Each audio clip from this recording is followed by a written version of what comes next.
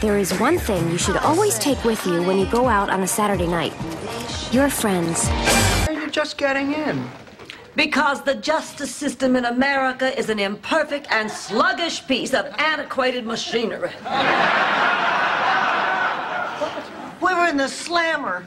Blanche, it's late. There's only one cheesecake left, so let's make menopause the cutoff point. Well, I tell you, menopause was wonderful for me. It meant no more PMS. I never had PMS. Neither did I. But I had a BMW.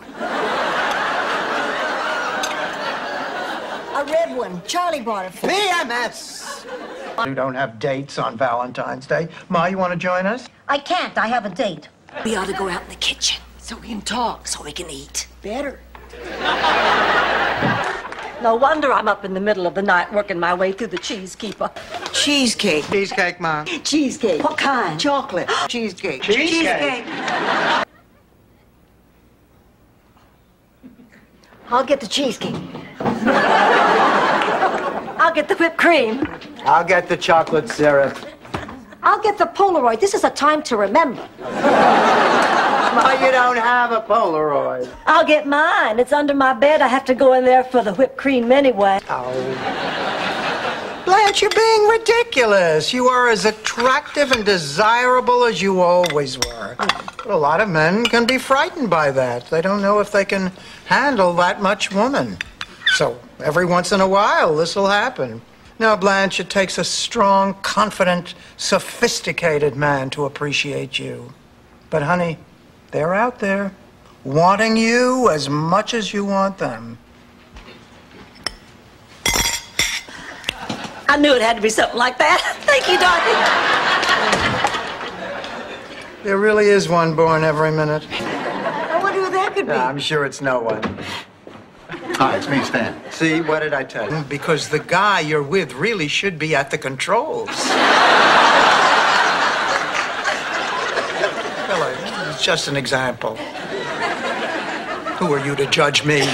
I'll put the book on my card, and I want you to know that my card is always current.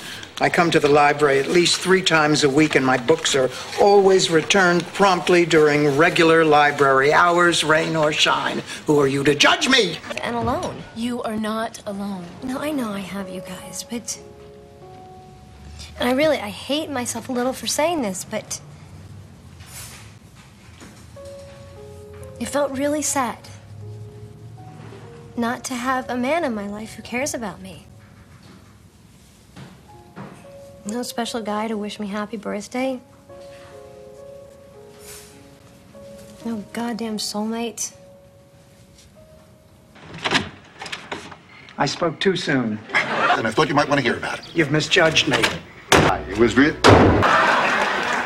He's our mailman. Please, Stan, no hugging, no kissing. Let's just do it and get it over with. Sounds like the last few years of our marriage. I wish it was that good.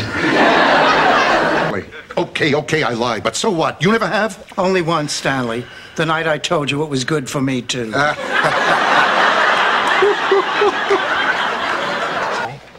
I used to think Stan would take care of me. I mean, we didn't have much saved, but he was a darn good novelty salesman. Sounds naive now to think that I placed my hopes for the future on a bald pinhead with the morals of a maggot who made his living selling plastic dog dew.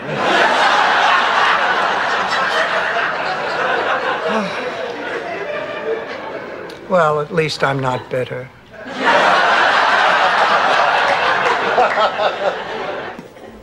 The gentleman at table 5 in the blue suit is impotent. Bon appetit. What's that for? You're not getting into this bed, Stanley. Then where am I supposed to sleep? On the floor like any dog. Oh, fine.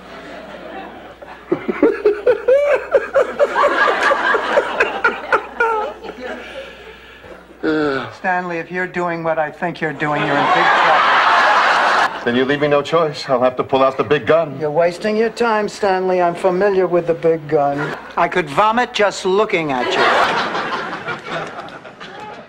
Something hard in here. It's a scalding hot ring!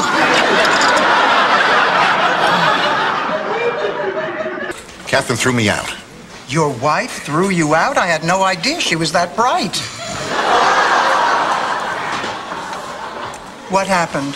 Catherine accused me of infidelity. Oh, damn it, Stan. This makes those infidelities during our marriage seem much less special.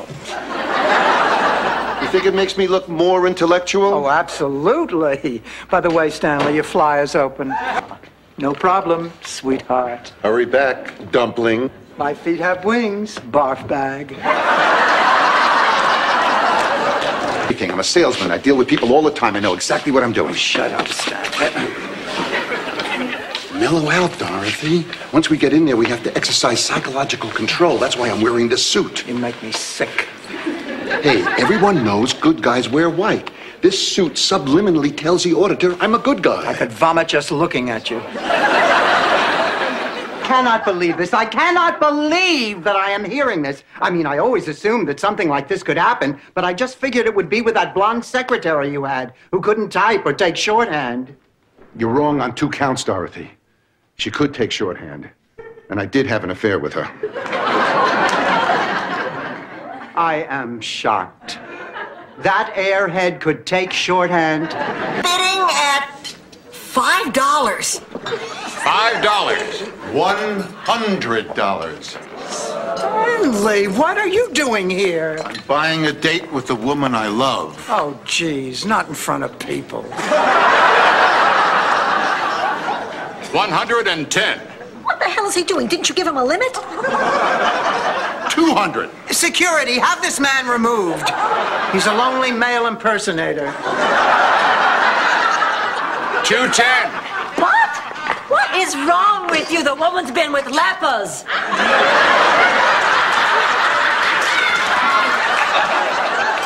300. Stanley, stop it. I am not going out with you. I would rather be bound and gagged and left on an anthill covered with honey. 400. 410. Sold. Dorothy, I say that. 500. So, She says that. Rose, do something. Sold! More than 10% of it thanks to Dorothy here. Who's keeping score? What's important is that we made a lot of money. I mean, together we made a They were fighting over me. Did you see it? Well, Dorothy, to be fair, one of them was Stan.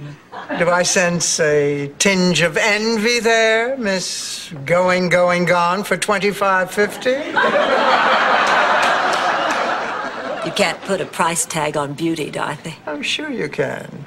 25.